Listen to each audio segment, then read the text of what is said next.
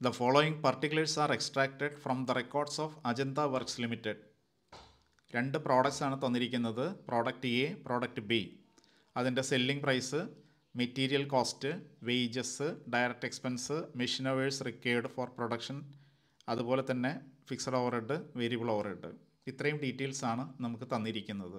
അടുത്തൊരു ഇൻഫർമേഷൻ പറയുന്നുണ്ട്, direct wages per hour is 50. ഇത് തന്നിരിക്കുന്നത് ഒരു പ്രോഡക്റ്റിന് എത്ര മണിക്കൂർ പ്രൊഡ്യൂസ് ചെയ്യാനായിട്ട് ലേബർ അവേഴ്സ് വേണ്ടി വരും എന്നുള്ളതാണ്. പ്രോഡക്റ്റ് എക്ക് ഡയറക്റ്റ് വേജസ് 150 കൊടുത്തിട്ടുണ്ട്. ഒരു മണിക്കൂറിന് 50 രൂപയാണെങ്കിൽ 3 മണിക്കൂറാണ് ലേബർ അവേഴ്സ്. അതുപോലെ തന്നെയാണ് പ്രോഡക്റ്റ് ബി, 100 രൂപയാണ് ഡയറക്റ്റ് വേജസ് ആയിട്ട് കൊടുത്തിരിക്കുന്നത്. അതിൽ നിന്നും 2 മണിക്കൂറാണ് പ്രോഡക്റ്റ് ബി ഉണ്ടാക്കുന്നതിന് വേണ്ടിയിട്ട് ലേബർ അവേഴ്സ് വേണ്ടി വരുന്നത് എന്നുള്ളത് നമുക്ക് മനസ്സിലാക്കാം. Comment on the profitability of each product. That is on the assumption that both these products are using same material. താഴെ 2-3 സിറ്റുവേഷൻസ് വന്നിട്ടുണ്ട്. ഓരോ സിറ്റുവേഷനിലും നമ്മൾ എന്ത് ഡിസിഷൻ എടുക്കുമെന്നുള്ളതാണ് ചോദ്യം. First situation, when the sales potential in units is limited. വിൽക്കാനായിട്ട് firm ബുദ്ധിമുട്ട് അനുഭവപ്പെടുന്നു. Number of units റെസ്ട്രിക്ഷനാണ്. എത്രയാണ് ഇപ്പോൾ നിലവിലുള്ള സെയിൽ എന്ന് പറയുന്നില്ല. അപ്പോൾ ഇങ്ങനെയുള്ളൊരു സാഹചര്യത്തിൽ നമ്മൾ എങ്ങനെയാണ് ഡിസിഷൻ എടുക്കുക? ആദ്യത്തെ ഒരു കാഴ്ചപ്പാട്, ഫേം ഇപ്പോൾ ലാഭമില്ല നഷ്ടമില്ലാത്ത ഒരു അവസ്ഥയിൽ എത്തിച്ചേരാൻ തന്നെ വളരെ കഷ്ടപ്പെടുന്ന ഒരവസ്ഥ. അങ്ങനെയാണ് സിറ്റുവേഷൻ എന്നുണ്ടെങ്കിൽ break in point in units കുറവുള്ള പ്രോഡക്റ്റ് ഏതാണോ അതാണ് നമ്മൾ സെലക്ട് ചെയ്യുക. രണ്ടാമത്തെ സിറ്റുവേഷൻ, ആ സ്റ്റേജൊക്കെ കഴിഞ്ഞു, അതായത് ലാഭമില്ല നഷ്ടമില്ലാത്ത അവസ്ഥയൊക്കെ കഴിഞ്ഞു, അത്യാവശ്യം പ്രോഫിറ്റൊക്കെ കമ്പനിക്ക് ഉണ്ട്, ഈവൻ ദെൻ കമ്പനിക്ക് അധികം സെയിൽ നടക്കുന്നില്ല. ഇതാണ് അവസ്ഥ എന്നുണ്ടെങ്കിൽ അവിടെ കോൺട്രിബ്യൂഷൻ പെർ യൂണിറ്റ് കുറവുള്ള പ്രോഡക്റ്റ് ആയിരിക്കും സെലക്ട് ചെയ്യുക. അടുത്ത situation, sales potential in value is limited. അപ്പോൾ ആദ്യത്തെ കേസിൽ പൊട്ടൻഷ്യൽ ഇൻ യൂണിറ്റ്സ് ആയിരുന്നു. രണ്ടാമത്തെ കേസിൽ sales potential in value is limited. ഇത്ര രൂപ വരെ സെയിൽ നടക്കുകയുള്ളൂ. പല പ്രോഡക്റ്റുകളും അങ്ങനെയാണ്. ചില പ്രോഡക്റ്റുകൾ നമ്മൾ വാങ്ങുന്നത് ക്വാണ്ടിറ്റി അടിസ്ഥാനത്തിലാണ്, വില നോക്കിയിട്ടല്ല. ഇത്ര എണ്ണം നമുക്ക് ആവശ്യമുണ്ട്, ആ എണ്ണം നമ്മൾ വാങ്ങുകയാണ്. അടുത്ത കാഴ്ചപ്പാട്, ഇത്ര രൂപയുടെ സാധനമാണ് നമ്മൾ വാങ്ങുക. പ്രത്യേകിച്ച് വളരെ കംഫർട്ടബിൾ ആയിട്ടുള്ള അല്ലെങ്കിൽ ഡെലീഷ്യസ് ഫുഡ് എന്നൊക്കെ പറയുമ്പോൾ നമ്മളൊരു പക്ഷേ ഒരു എമൗണ്ട് ഫിക്സ് ചെയ്തിട്ട് അത്രയും പൈസ ചിലവാക്കി ആ ഫുഡ് കൺസ്യൂം ചെയ്യുന്നു. രണ്ടാമത്തെ സിറ്റുവേഷൻ, ഫോർ എക്സാമ്പിൾ മെഡിസിനൊക്കെ ആണെങ്കിൽ നമുക്ക് ഇത്ര രൂപയ്ക്ക് മരുന്ന് മേടിക്കുക എന്നുള്ളതല്ല നമ്മുടെ ടാർഗറ്റ്, നമ്പർ ഓഫ് ഐറ്റംസിനാണ് ഇമ്പോർട്ടൻസ് വരുന്നത്. അപ്പോൾ രണ്ടാമത്തെ സിറ്റുവേഷൻ എന്ന് പറയുന്നത് sales potential in value is limited. ഇങ്ങനെയുള്ള ഒരു സിറ്റുവേഷനിൽ PV റേഷ്യോ കൂടുതലുള്ള പ്രോഡക്റ്റാണ് പ്രിഫർ ചെയ്യുക. മൂന്നാമത്തത്, raw material is short in supply. Raw material കിട്ടാനായിട്ട് ബുദ്ധിമുട്ടാണ്. അങ്ങനെയുള്ള സാഹചര്യത്തിൽ 1 കിലോഗ്രാം റോ മെറ്റീരിയൽ ഉപയോഗിക്കുമ്പോൾ ഏത് പ്രോഡക്റ്റിനാണോ കൂടുതൽ കോൺട്രിബ്യൂഷൻ കിട്ടുന്നത് ആ പ്രോഡക്റ്റാണ് നമ്മൾ പ്രിഫർ ചെയ്യേണ്ടത്. നാലാമത്തെ situation, production capacity in terms of machine hours is limiting factor. Machine hours limiting ഫാക്ടറാണ്. അപ്പോൾ ആദ്യത്തെ പ്രോഡക്റ്റിന് എത്ര മെഷീൻ അവേഴ്സാണ് വേണ്ടി വരുന്നത് എന്നുള്ളത് എടുത്ത് പറയുന്നുണ്ട്. 3 അവേഴ്സ്, രണ്ടാമത്തേന് 2 അവേഴ്സ്. ഒരു മെഷീൻ അവറിന് എത്രയാണ് കോൺട്രിബ്യൂഷൻ കിട്ടുന്നത് എന്നുള്ളത് നമ്മൾ ആദ്യം കണ്ടുപിടിക്കുന്നു. അതിനുശേഷം ഏത് പ്രോഡക്റ്റിനാണോ മെഷീൻ അവറിൽ കോൺട്രിബ്യൂഷൻ കൂടുതൽ വരുന്നത് ആ പ്രോഡക്റ്റിനെ നമ്മൾ പ്രിഫർ ചെയ്യുന്നു. ഇവിടെ നമ്മൾ ശ്രദ്ധിച്ചാൽ അറിയാം, മെഷീൻ അവേഴ്സ് എന്ന് പറയുന്നത് തന്നെയാണ് ലേബർ അവേഴ്സും. മെഷീൻ അവേഴ്സ് നമുക്ക് അവിടെ എടുത്ത് പറഞ്ഞിട്ടുണ്ട് 3 അവേഴ്സ്, 2 അവേഴ്സ്. അങ്ങനെ എടുത്ത് പറഞ്ഞില്ല എന്നുണ്ടെങ്കിൽ നമ്മൾ അസ്യൂം ചെയ്യണം ലേബർ അവേഴ്സ് തന്നെയാണ് മെഷീൻ അവേഴ്സ് എന്നുള്ളത്. അപ്പോൾ ഇവിടെ നമ്മൾ നേരത്തെ സൂചിപ്പിച്ചതുപോലെ ലേബർ അവേഴ്സ് നമ്മൾ കാൽക്കുലേറ്റ് ചെയ്തു, 150 ഡിവൈഡ് ബൈ 50, അതുപോലെ 100 ഡിവൈഡ് ബൈ 50.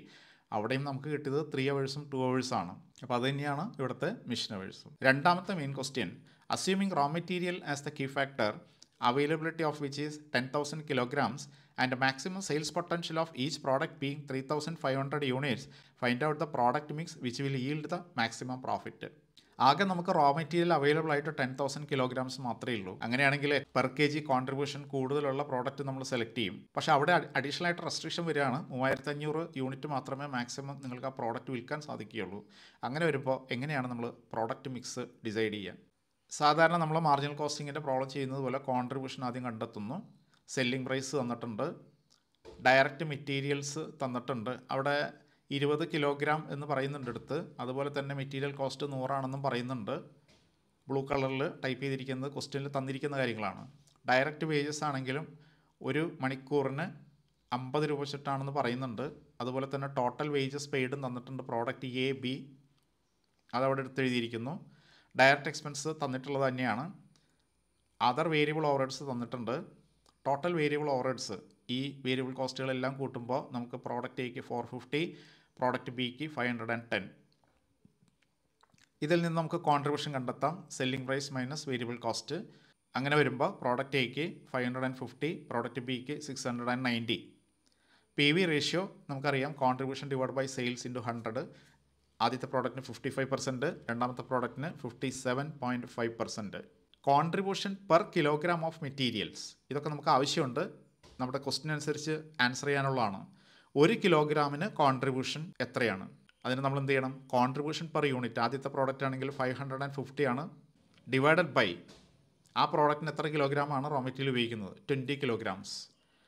അപ്പോൾ 550 ഡിവൈഡഡ് ബൈ 20 അങ്ങനെ കാൽക്കുലേറ്റ് ചെയ്യുമ്പോൾ നമുക്ക് കിട്ടുന്നത് 27.5. ഇത് അർത്ഥമാക്കുന്നത് 1 കിലോഗ്രാം മെറ്റീരിയൽ പ്രോഡക്റ്റ് ചെയ്യാൻ മാനുഫാക്ചർ ചെയ്യാനായിട്ട് ഉപയോഗിക്കുകയാണെങ്കിൽ അതിൽ നിന്നും നമുക്ക് 27 രൂപ 50 പൈസ കോൺട്രിബ്യൂഷൻ കിട്ടും. അതേ സ്ഥാനത്ത് പ്രോഡക്റ്റ് ബിക്ക് വേണ്ടിയിട്ടാണ് ഉപയോഗിക്കുന്നതെന്നുണ്ടെങ്കിൽ 1 കിലോഗ്രാം ഉപയോഗിക്കുമ്പോൾ 23 രൂപ കോൺട്രിബ്യൂഷനേ കിട്ടുകയുള്ളൂ. നമ്മൾ ശ്രദ്ധിക്കേണ്ട കാര്യം, പ്രോഡക്റ്റ് എ മാനുഫാക്ചർ ചെയ്യുകയാണെങ്കിൽ ഒരു പ്രോഡക്റ്റിന് 550 രൂപ കോൺട്രിബ്യൂഷൻ കിട്ടും. പക്ഷേ പ്രോഡക്റ്റ് ബി ആണ് മാനുഫാക്ചർ ചെയ്യണമെന്നുണ്ടെങ്കിൽ 690 ആണ് കോൺട്രിബ്യൂഷൻ. അപ്പോൾ കോൺട്രിബ്യൂഷൻ കൂടുതൽ എവിടെയാണെന്ന് ചോദിച്ചു കഴിഞ്ഞാൽ ഒരു പ്രോഡക്റ്റ് വിൽക്കുമ്പോൾ പ്രോഡക്റ്റ് ബിക്കാണ് കോൺട്രിബ്യൂഷൻ കൂടുതൽ. അപ്പോൾ നോർമൽ കേസിൽ നമ്മൾ പ്രിഫർ ചെയ്യുന്നത് പ്രോഡക്റ്റ് ബി ആയിരിക്കും. പക്ഷേ റോ മെറ്റീരിയൽ സ്കേഴ്സാണ്, നമുക്ക് കിട്ടാൻ വളരെ ബുദ്ധിമുട്ടാണ്. അങ്ങനെയുള്ള സാഹചര്യത്തിൽ 1 കിലോഗ്രാം ഉപയോഗിക്കുമ്പോൾ ഏത് പ്രോഡക്റ്റിൽ നിന്നാണ് കൂടുതൽ കോൺട്രിബ്യൂഷൻ വരുന്നത് ആ പ്രോഡക്റ്റാണ് നമ്മൾ സെലക്ട് ചെയ്യുക. അങ്ങനെ നോക്കുമ്പോൾ പ്രോഡക്റ്റ് എക്കാണ് പ്രിഫറൻസ് കൊടുക്കേണ്ടത്. അടുത്തത് കോൺട്രിബ്യൂഷൻ പെർ മെഷീൻ അവർ. ഒരു മണിക്കൂർ മെഷീൻ പ്രവർത്തിപ്പിക്കുമ്പോൾ ഏതിൽ നിന്നാണ് കോൺട്രിബ്യൂഷൻ കൂടുതൽ കിട്ടുന്നത്? അപ്പോൾ ഒരു പ്രോഡക്റ്റിന് കോൺട്രിബ്യൂഷൻ കിട്ടുന്നത് എ ആണെങ്കിൽ 550 ആണ്. അതിന് വേണ്ടി വരുന്ന മെഷീൻ അവേഴ്സ് ക്വസ്റ്റ്യനിൽ തന്നിട്ടുണ്ട് 3 അവേഴ്സ്. അപ്പോൾ 550 ഡിവൈഡഡ് ബൈ 3 അങ്ങനെയാണ് 183 വരുന്നത്. ഇനി പ്രോഡക്റ്റ് ബിയുടെ കേസിലാണെങ്കിൽ ഒരു യൂണിറ്റിന് കിട്ടുന്ന കോൺട്രിബ്യൂഷൻ 690 ആണ്, ഡിവൈഡഡ് ബൈ 2 അവേഴ്സ്. അപ്പോൾ ഒരു മണിക്കൂർ പ്രോഡക്റ്റ് ബിക്ക് വേണ്ടിയിട്ട് മെഷീൻ പ്രവർത്തിപ്പിച്ച് കഴിഞ്ഞാൽ കിട്ടുന്ന കോൺട്രിബ്യൂഷൻ 345 ആണ്. അങ്ങനെയുള്ളൊരു സാഹചര്യത്തിൽ പ്രോഡക്റ്റ് ബിക്കാണ് നമ്മൾ പ്രിഫറൻസ് കൊടുക്കേണ്ടത്.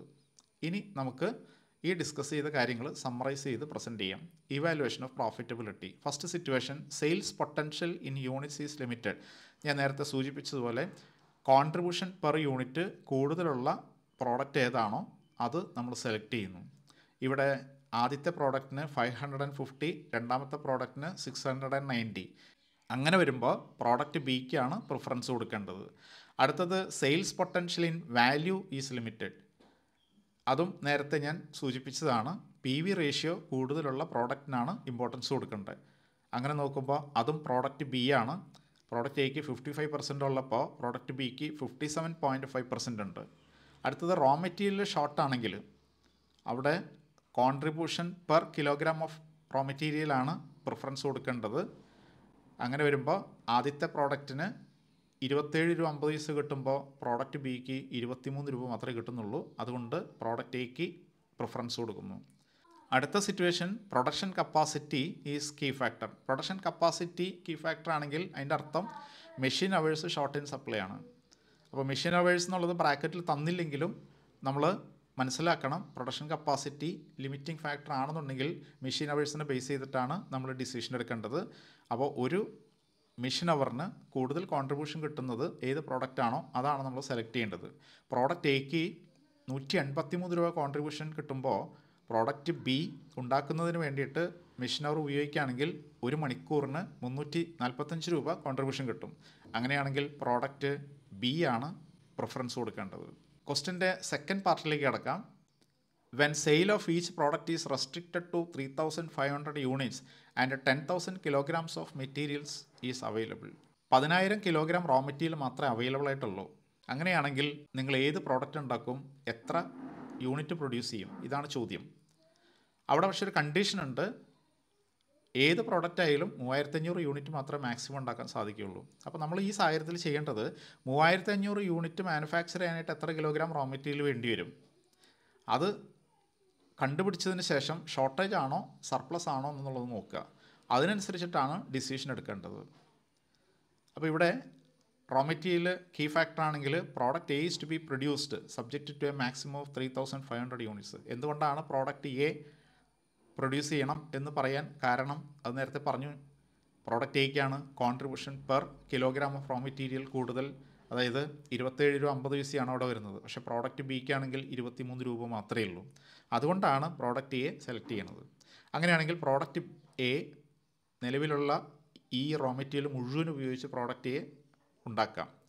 പക്ഷേ നമ്മൾ ചെക്ക് ചെയ്യേണ്ടത് അത് ഈ മാക്സിമത്തിനേക്കാൾ കവിയുന്നുണ്ടോ എന്നുള്ളതാണ്. അവൈലബിൾ ആയിട്ടുള്ള റോ മെറ്റീരിയൽസ് 10,000 kilograms ആണ്. Number of units of A which can be produced with 10,000 kilograms അത് നമുക്ക് കിട്ടി 500 യൂണിറ്റ്. അപ്പോൾ അതുകൊണ്ട് നമുക്ക് ധൈര്യമായിട്ട് പ്രൊഡ്യൂസ് ചെയ്യാം. കാരണം ഈ അവൈലബിൾ ആയിട്ടുള്ള 10,000 യൂണിറ്റ്സ് കൊണ്ട് നമുക്ക് 500 യൂണിറ്റ് പ്രൊഡ്യൂസ് ചെയ്യാൻ സാധിക്കുകയുള്ളൂ. അതുകൊണ്ട് നമ്മുടെ ഡിസിഷൻ എന്ന് പറയുന്നത് 500 units of A only to B produced. B ഒന്നും പ്രൊഡ്യൂസ് ചെയ്യേണ്ട കാര്യമില്ല, എയിൽ മാത്രം കോൺസെൻട്രേറ്റ് ചെയ്യാം. ഇതുപോലെ തന്നെ ഒരു ക്വസ്റ്റ്യൻ MG യൂണിവേഴ്സിറ്റിയിൽ ചോദിച്ചായിരുന്നു. 2021 ചോദിച്ചത്. അവർ ചെറിയ രീതിയിലൊരു മാറ്റം വരുത്തി ക്വസ്റ്റ്യനിൽ. കാൽക്കുലേഷൻ അവസാനം വന്നപ്പോൾ കുറച്ച് വ്യത്യസ്തമാണ്. അപ്പോൾ അത് നിങ്ങൾ സ്വന്തമായിട്ട് ചെയ്തു നോക്കുക. കിട്ടില്ല എന്നുണ്ടെങ്കിൽ അതിൻ്റെ വീഡിയോ കാണാം.